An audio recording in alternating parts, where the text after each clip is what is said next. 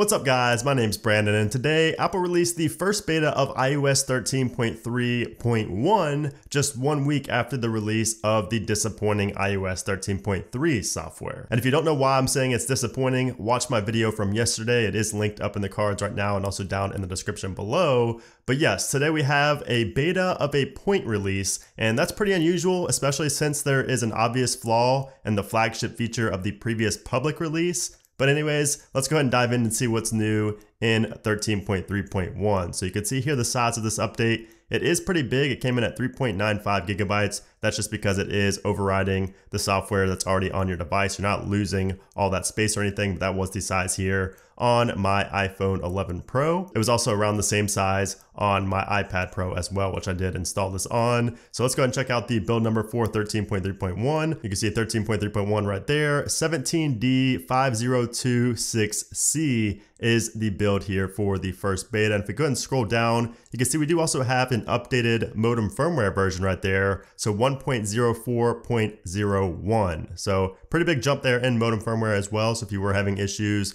with connectivity in terms of LTE, drop calls, things like that, you may want to go ahead and update because this could fix those issues. And just for comparison, you can see there the modem firmware version on iOS 13.3 was 1.03.12. So again, pretty significant jump for just a point release in terms of modem firmware versions. Now, as far as what's actually new and what's changed in iOS 13.3.1, if you guys watched my previous video on iOS 13.3, you would know that I talked about two potential fixes coming up in 13.3.1. And the first one was the bypass for screen time communication limits. So we are expecting Apple to patch that in 13.3.1, but it appears that you can still bypass the communication limits in screen time. So you can see I'm on iOS 13.3.1 right here. I do have the communication limits set. They are on, and I'm only allowed to contact and talk to my contacts. But if an unknown contact or an unknown number texts me, I'm still able to go into that contact and click on add a contact and then start talking to them. I can see that message they sent and then start talking to them. So that was the supposed bypass in 13.3 that we thought Apple was going to fix with 13.3.1, but it appears that you can still bypass that and contact people even when they're not in your contacts list. So it's pretty strange that Apple did not address that in 13.3.1. Now, of course, this is in the beta stage. This is just beta 1, so we could see that by the time the final version gets released. But it's weird because it was the last public release. 13.3 is a public release, and then they release a beta with the supposed fix. You know, they're supposed to be fixing it in the next update. And I don't know, unless we get like a 13.4 or a 13.3.2 or something like that later this week, we're gonna have to wait until the new year to see a fix for a bypass for the flagship feature of the last public release. It just really doesn't make much sense to me. Now, another thing we thought was going to be fixed with the next update after 13.3 was the ultra-wideband technology in the new iPhone. Basically, there was some controversy surrounding this, and Apple said that its ultra-wideband technology is why newer iPhones like the iPhone 11 shares location data, even when the setting is completely disabled. You would still see the arrow up there in your status bar and things like that. No location data was being sent anywhere or sold or anything like that, so I really don't think it was a big deal at all. But of course, the media made it a much bigger deal than it ever should have been in the first place. However, Apple did say they were going to add a new toggle. They actually confirmed that they would be adding a new toggle for this inside of their next update. And this is the next update, 13.3.1, and I do not see a toggle for turning off the ultra-wideband technology anywhere. I've gone everywhere. I went into, let's see, general, nothing inside of general. I went down to privacy, location services. If we turn location services on and go all the way down to system services, you can see there are no new toggles here at all. If we go down to significant locations, there's nothing in there. And if we go all the way back and go to general and airdrop, nothing there either. So I've looked everywhere for some sort of toggle or some sort of indication that Apple is trying to address this controversy about the ultra-wideband technology and using your location, but I see no indication that that has been fixed or addressed either in 13.3.1, which is again,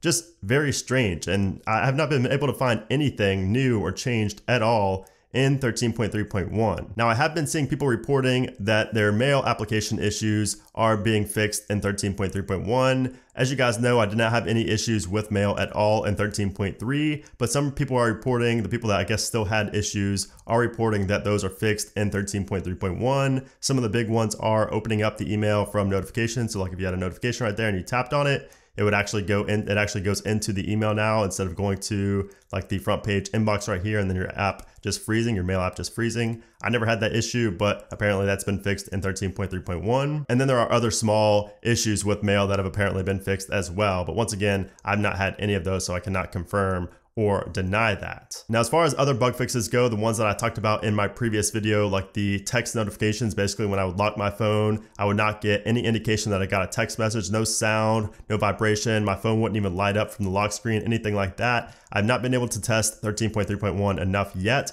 to be able to tell you if that's been fixed or not. And the same goes with YouTube reloading. YouTube reloading did seem fine for me in my initial testing for about 45 minutes, but still that's not enough. And you guys know that I had RAM management issues with YouTube. If you watched my last video, you would know I had RAM management issues with YouTube reloading. I would be watching a video, I would go out, I would go into my messages and respond to a text message and then go back into YouTube, and all of a sudden that video's gone. It takes me back to the front page. I'd have to go to my history and re-find that video. And it was specifically for live streams for me. It didn't really happen with videos too often, but it did happen with live stream. But it could have just been how I was using the phone at that time. So I will talk about that more in my follow-up video coming either later this week or early next week. And then of course, another one of the major issues was with Instagram videos playing the audio in the background. When you would leave out of the Instagram application, go into another application and go back to the home screen, you would continue hearing the audio from that Instagram video, even when you lock your phone sometimes. So I have not been able to test that. I don't even have Instagram on this specific device. I did test it on my iPad and I did not hear it. But once again, I will report to you guys and let you know if that's been fixed at a later date in my follow-up video to iOS 13.3.1. Now, in terms of performance, I would expect iOS 13.3.1 to be exactly the same pretty much as iOS 13.3. I mean, there may be some small bug fixes that Apple isn't talking about. There's no release notes for this update either. So there could just be some bug fixes, some minor things. But I would imagine the biggest reason for this update was just to fix cell connectivity issues with that big modem firmware update. I would imagine that was the main reason for this update. So performance and battery life is probably going to be exactly the same as iOS 13.3, but connectivity will probably be better due to that modem firmware update. But other than that, that's pretty much it for iOS 13.3.1. I'm very, very surprised that Apple released this without any of the fixes that I talked about previously, especially, 1 week before, or probably gonna have to wait a couple weeks before the next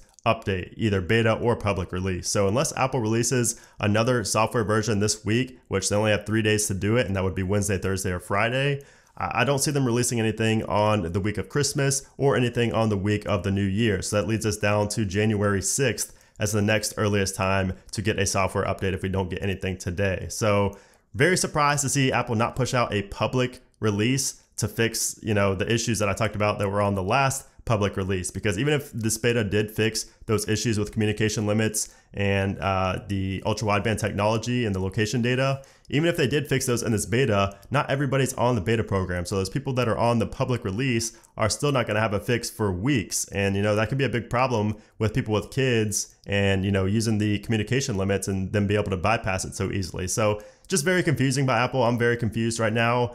So hopefully we do see some kind of another update this week. I don't think that happens very often. I've not seen that happen very often, but it could happen given the fact that we have holidays coming up. So yeah, guys, that's pretty much it. Much ado about nothing here with iOS 13.3.1. Pretty much a letdown of a beta update, which is pretty hard because you don't really have too many expectations or expect anything great out of a beta to begin with.